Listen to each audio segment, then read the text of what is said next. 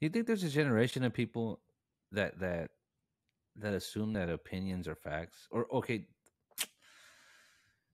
it's hard to.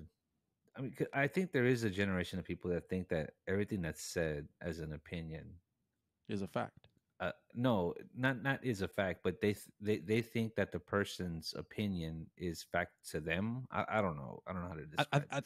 I think people, and I think it's understandable. I don't even criticize them for that because there is a lot of people that their ideas are their identity, where my ideas are just things that are in my head that I process. They're negotiable at any time. I'm not saying that I don't have any values or not that I sit here and get convinced of living my life in a different way every time. I listen.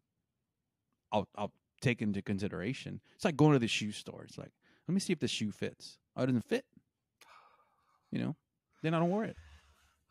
Why are you why why are you like booing me and like shaking your head? Okay. Not only do you go Captain Cliche, but you go Captain Cliche going into the shoe department saying, "Well, if the shoe fits." I think that was pretty clever on my part.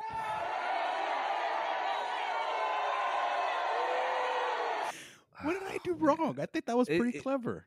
I just hate the setup. You set yourself up to go into a shoe store and say, "If the shoe fits." Oh I'm getting god, good, ain't I? this is just horrible. Fucking horrible, dude. Jesus Christ.